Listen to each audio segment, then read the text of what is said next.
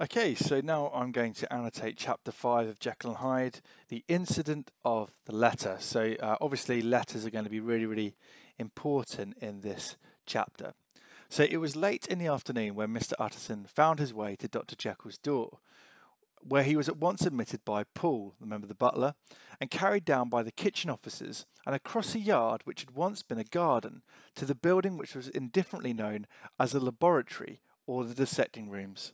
So I think it's important to note that he's got a laboratory in his house and he's got some dissecting rooms. Now these would be this is to do with anatomy and to do with kind of like almost like autopsies, that perhaps these rooms are not used for anymore, but once upon a time they were used for kind of cutting apart dead bodies and sort of investigating the anatomy of the human body.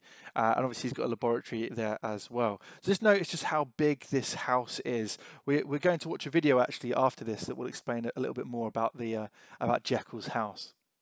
The doctor had bought the house from the heirs of a celebrated surgeon. Just want to underline that. This is going to be someone called, well, we can guess that it's someone called John Hunter. And again, we're going to watch a YouTube video that explains a little bit more about John Hunter after I've annotated this chapter. And his own taste being rather chemical than anatomical. So this, there was a question on this on the quiz that, Jekyll is actually a man of chemistry rather than anatomy. So he's more interested in kind of the bonding of chemicals rather than the anatomy of the human body. Had changed the destination of the block at the bottom of the garden. It was the first time the lawyer had been received in that part of his friend's quarters, and he eyed the dingy, windowless structure with curiosity. So this part of Jekyll's house is dingy, it's windowless, you can't see into it, and he's curious about it. There's that word curiosity, a key theme again. And gazed around with a distasteful sense of strangeness as he crossed the theatre. So it's distasteful, there's a sense of strangeness as he's crossing this theatre. Remember, it's an operating theatre, not a kind of performing theatre. Once crowded with eager students, and now lying gaunt and silent. A kind of personification there of the room that is so silent. It's kind of eerily quiet. The tables laden with chemical apparatus, the floor strewn with crates and littered with packing straw, and the light falling dimly through the foggy cupola. So just notice this, even the way he's describing this laboratory, Utterson's getting a new look into this house. Again, dingy. I think it's a good word to use. That it was used to describe kind of Hyde's apartments earlier, and now it's describing Jekyll's laboratory. At the further end, a flight of stairs mounted to a door covered with red baize. So we get another door, and this time it's covered with red baize. Baize is kind of like the material that you get on kind of on a snooker table or a pool table. Often that would be green baize. Here it's sort of a red baize. So they've got this strange door, and just like the door from the first chapter, the story of the door, doors equal secrets. There's a big sort of theme of secrecy in this book, and here's this strange red door. It's also very it's kind of a classic Gothic fiction, and here's a word for you: trope. And a trope is kind of a convention we see in a certain type of literature or a certain genre of film or something. But at least this kind of red door is a classic sort of image from kind of Gothic literature. And through this, Mr. Utterson was at last received into the doctor's cabinet. Now, a cabinet is not a cabinet like we think of today. A cabinet's a bit more, think of it, if you will, a bit like a little office or something, rather than being like, he's not getting in a wardrobe. It was a large room, fitted round with glass presses, furnished, among other things, with a cheval glass and a business table, and looking out upon the court by 3 dusty windows, barred with iron. So I think this is interesting, isn't it? That the windows are barred with iron, a little bit like a prison. It's quite intimidating, this place. And obviously he's got these scientific things in there, these glass presses, this cheval glass. This is going to be important later on, so I'm just going to underline that now, because later on we might learn a bit more about some of this stuff. The fire burned in the grate. A lamp was set, lighted on the chimney shelf. For even in the houses, the fog began to lie thickly. Now we've already had this idea of fog in London. Now remember, London at the time, in Victorian London, was notoriously foggy. It was even known as the pea super, and it was called that because people would sort of wander through the fog, and they would end up, falling into the River Thames by accident.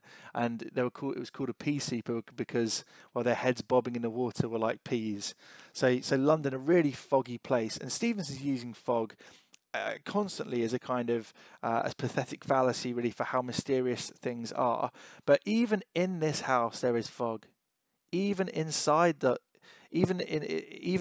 this house, it's lying thickly as well. There's a thick fog inside the house, and that's obviously again hinting at kind of a mystery. I'm going to put that in there, sort of mystery that lies within this laboratory, this strange laboratory that Utterson has entered. And there, close up to the warmth, sat Dr. Jekyll, looking deadly sick. Okay, a key quote there. Last time we met him, he was at ease. He was a jolly old soul. This time, he is deadly sick. Sorry, it's a little bit blurry there. I'm not sure what that is. He did not rise to meet his visitor, but held out a cold hand and bade him welcome in a changed voice. So let's note the cold hand. That's interesting. And also this changed voice. He's not the same. Something has happened, but we don't know at this point. We don't know what's happened. We might find out later what happens to him. And now, said Mr. Utterson, as soon as Paul had left them, you have heard the news? The doctor shuddered. They were crying it in the square, he said. I heard them in my dining room. So this is the murder of Carew, and clearly it's made a big impact on the public. There's like public outcry at the murder of this great MP, Danvers Carew. One word, said the lawyer. Carew was my client, but so are you, and I want to know what I am doing. You've not been mad enough to hide this fellow. So that's Utterson's first kind of instinct is, Jekyll, are you hiding? Hide. He's a murderer. You can't be crazy enough to do that. Utterson, I swear to God, cried the doctor. I swear to God. Let's notice that repetition. Remember, swearing is like promising. I promise to God. And this word, he cries. So he's very distressed by this murder. Very distressed. And he's crying out, I will. Move over here. This might take a bit of ingenuity from me to move it over. Okay, yep. I will never set eyes on him again. Again, he's sort of promising, I will never even look at him again. Yeah, it's like a promise. Question mark. I bind my honour to you that I am done with him in this world. Interesting bit of that phrase is, I'm just going to try and just, yeah, okay. That I'm done with him in this world. In this world is the interesting quote there. What does he mean by that? Like I'm done with him in this world, but not done with him in another world. And what other worlds could there be? Well, heaven, hell. What's that about? Bit strange. It was all at an end, and indeed he does not want my help. You do not know him as I do. He is safe. He is quite safe. Mark my words. He will never more be heard of. Okay, so Jekyll says that he's safe. Don't worry about him. He's kind of trying to reassure Utterson that it's all at an end. Now, obviously, this is chapter 5, so it's not at an end. And I think this is he's been a bit optimistic here. The lawyer listened gloomily. Doesn't like this. There's another adverb, gloomily, summing up how Utterson's feeling. He did not like his friend's feverish manner. Yeah, so Jekyll's in this sort of feverish, slightly wild manner. You seem pretty sure of him, said he, and for your sake I hope you may be right. If it came to trial, your name might appear. A warning there from Utterson about reputation. Your reputation would be in absolute tatters. It would be ruined if it was associated with the murder of Danvers Carew. So, it's a warning there from Utterson. I am quite sure of him, replied Jekyll.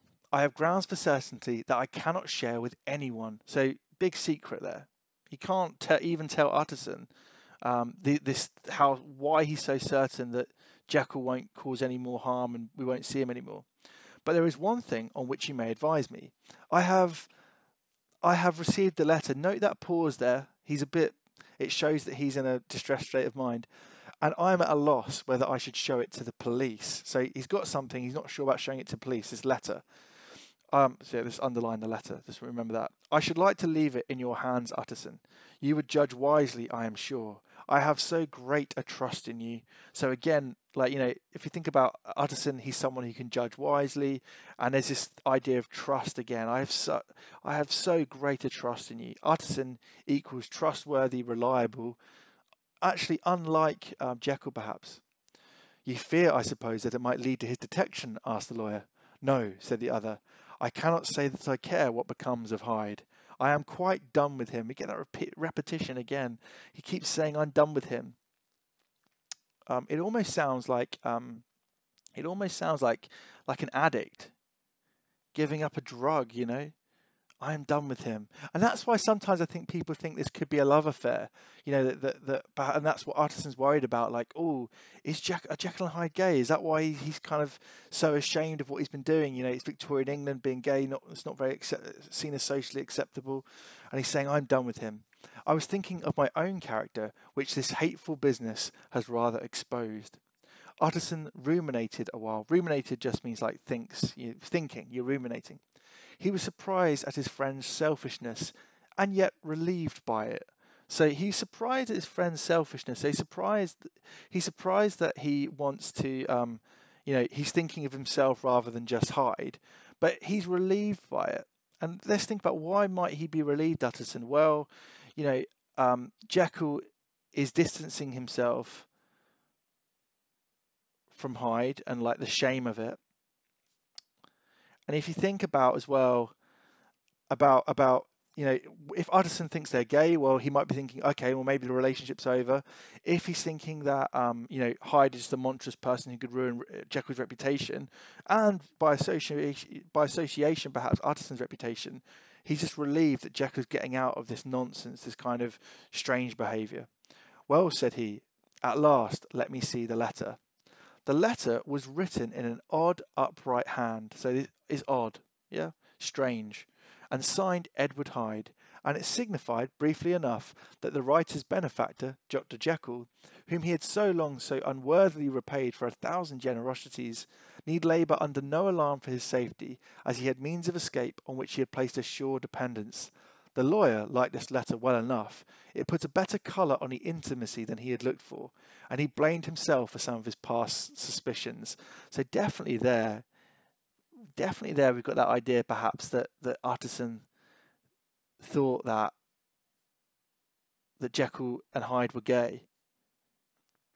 Because he says here, it put a better colour on the intimacy that he had looked for. Okay, so, all right, so it was just as kind of like he helped, Jekyll was just helping him out as a kind of friend, as like a father figure, not in this kind of relationship.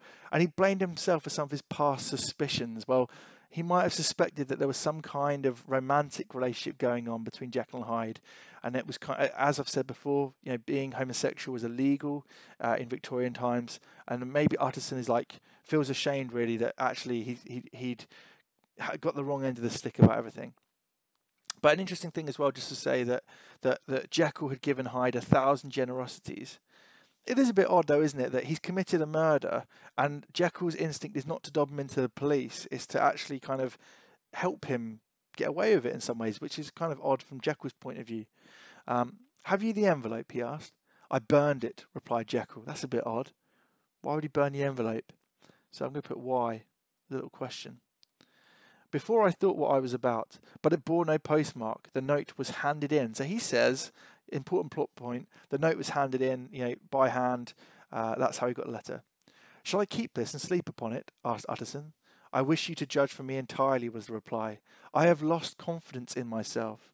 So Jekyll's lost confidence in himself, which is, again, very strange behaviour from Jekyll in this chapter, especially compared to the earlier one. Well, I shall consider, returned the lawyer. And now one word more. It was Hyde who dictated the terms in your will about that disappearance. So now he's asking about the will again to Jekyll. The doctor seems seized with a qualm of faintness. Good little quote there. He's seized with a kind of, he feels suddenly faint at the prospect of Utterson getting too close to the truth. He shut his mouth tight and nodded. Okay, so he said, you wonder there the way he shuts his mouth, he doesn't actually speak. Is he lying? Is my question. He doesn't. He just nods and goes, "Yep, Utterson, that's what happened." But is he lying? "I knew it," said Utterson. "He meant to murder you. You've had a fine escape." So Utterson now is going to this idea that, oh, you were just scared, Jekyll. He was going to kill you. That's why you're protecting him. I understand now. And Utterson, again, just being really, really rational. He's constantly rational, trying to come up with like a logical solution to everything, rather than a kind of supernatural one, which we might come to later. "I have had what is far more to the purpose," returned the doctor solemnly. It's a solemnly, good adverb again there. He's really solemn. "I've had a lesson. Oh God, Utterson, what a lesson I have had." So again, we get a kind of a hint of what's happened to him. And again, oh God, an exclamation to God. What a lesson I have had. He sort of repeats it.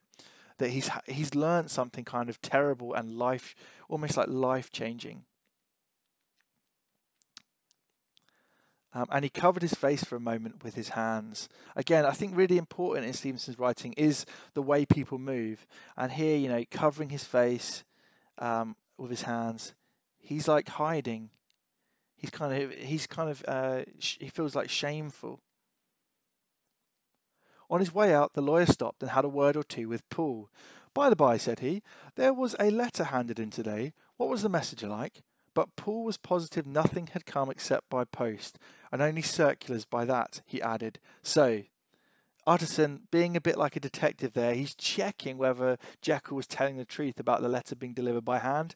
And we kind of trust Paul here. Why would Paul lie? Paul says, no, nothing came by post. So, Jekyll was lying, okay, and Utterson's caught him out in that lie.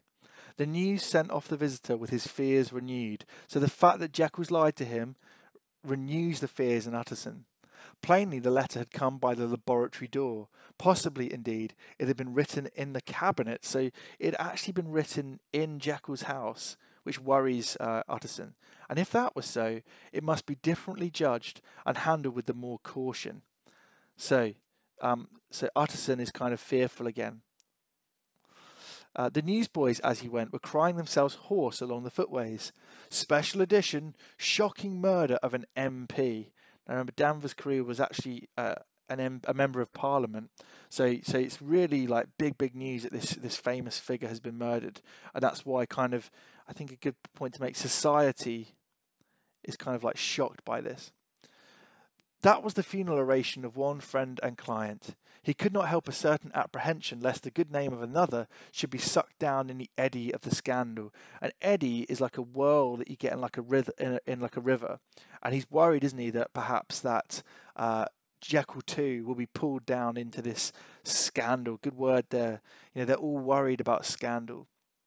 It was at least a ticklish decision that he had to make, and self-reliant as he was by habit, he began to cherish a longing for advice. So there's no one to really advise Utterson at this point, although he's going to think of someone in a second. It was not to be had directly, but perhaps he thought it might be fished for. Presently after, he sat on one side of his own hearth with Mr. Guest. So we're going to meet a new character here. He's a one-chapter wonder. His head clerk, so he works for in kind of legal affairs for Utterson, upon the other, and midway between, at a nicely calculated distance from the fire, a bottle of a particular old wine that had long dwelt unsunned in the foundations of his house. So there's a really like old wine sitting there. The fog still slept on the wing above the drowned city. That's a lovely line for setting. The fog is sleeping, it's personified, and the city is drowning. Think of that metaphor there. I hope you can see that. Personified. And the city is drowning. Lovely sort of image of London drowning in this mystery, where the lamps glimmered like carbuncles, and through the muffle and smother of these fallen clouds, the procession of the town's life was still rolling in through the great arteries with a sound as of a mighty wind. So it's like these arteries, like London is alive. And it's almost like it's drowning, it's alive, and actually there's like a procession of life rolling through it. But the room was gay with firelight, so actually the room they're in, quite happy, him and Guest. In the bottle, the acids were long ago resolved. The imperial dye had softened with time, as the colour grows richer in stained windows, and the glow of hot afternoons on hillside vineyards was ready to be set free. Let me just get that right. And disperse the fogs of London. Insensibly, the lawyer melted. There was no man from whom he kept fewer secrets than Mr. Guest. So he really, Utterson trusts Mr. Guest, yeah? So there's a sense of trust there. And he was not always sure that he kept as many as he meant. Guest had often been on business to the doctors. He knew Paul. He could scarce have failed to hear of Mr. Hyde's familiarity about the house. He might draw conclusions. So he's a bit worried that actually maybe Guest will go to tell the Hyde sort of a house, including Paul, about some of Utterson's suspicions. Was it not as well then that he should see a letter which put that mystery to rights? And above all, since Guest, being a great student and critic of handwriting. So this is kind of his plot function, Guest. He's really, really good at kind of analysing handwriting. Would consider the step natural and obliging. The clerk, besides, was a man of counsel.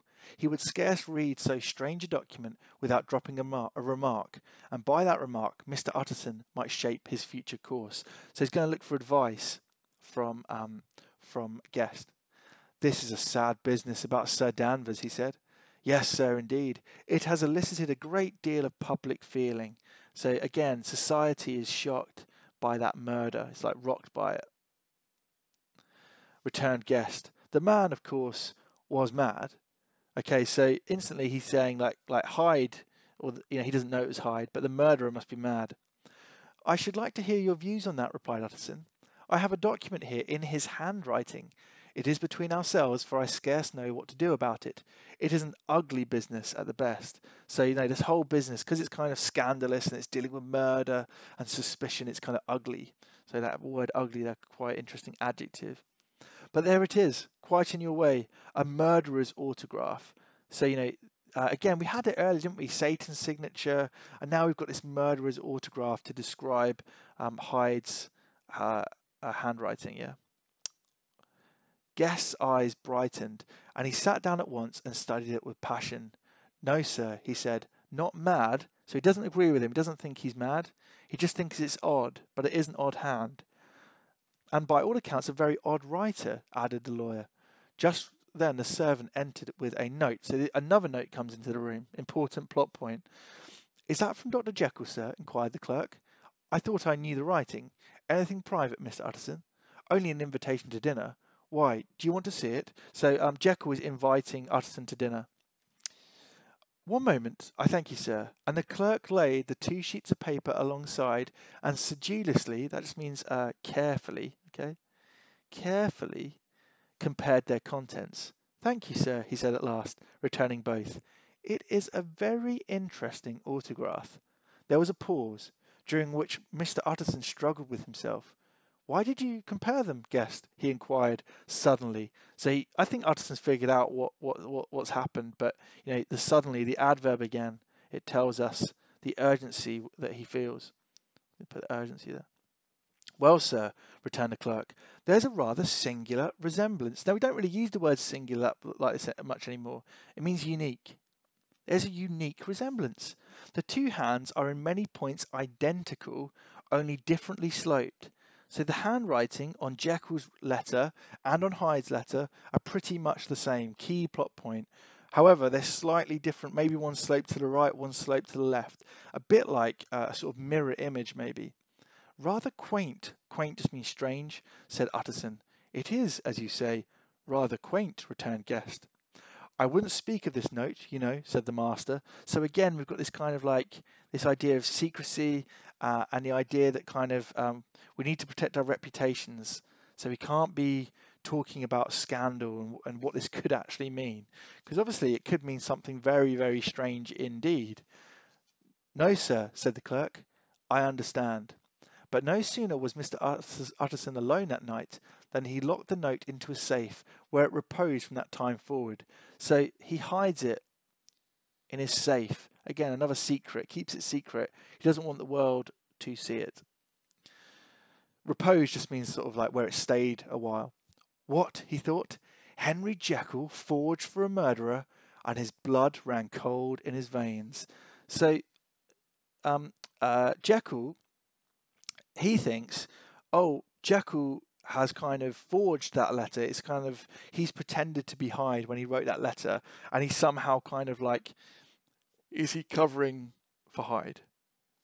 And again, this is a really, he's trying to be rational. Now, there's another solution to why the handwriting's the same, and I'm not going to get into it today, but you might know why. But basically, is there a more supernatural reason? Okay, is there something more? That's what that's what Stevenson's asking us as a reader. And also, by the way, here his blood ran cold in his veins. There's great fear in Utterson. And actually, what I think is lovely about this book as well is that Utterson, we're told what he's thinking, but there's also a part of me that thinks maybe he doesn't even believe that, and maybe he even suspects that something else is going on, but he couldn't possibly be able to communicate it because he's not kind of capable of doing that, because he's like a Victorian gentleman who's very much a product of his times. Anyway, that I went through that, took a bit longer than I thought, but hopefully that's really helpful, and that's the end of the Chapter 5 annotation. Back to the one and only live Mr. Owen.